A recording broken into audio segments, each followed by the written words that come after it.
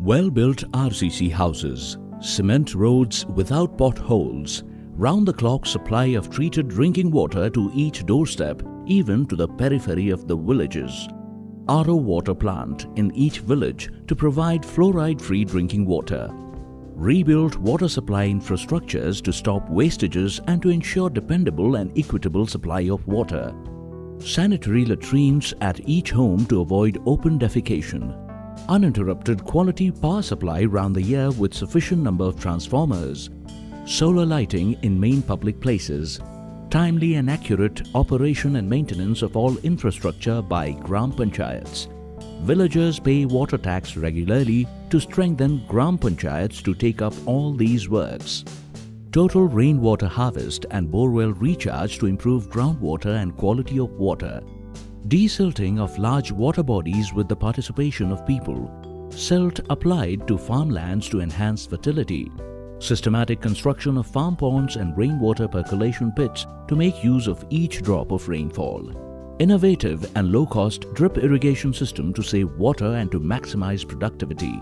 Reviving water sharing practice to benefit small farmers without own well. Microfinance system to support poor people to avail all the benefits from various sources. Gram Panchayats and Sarpanchs taking lead role in all these developmental activities.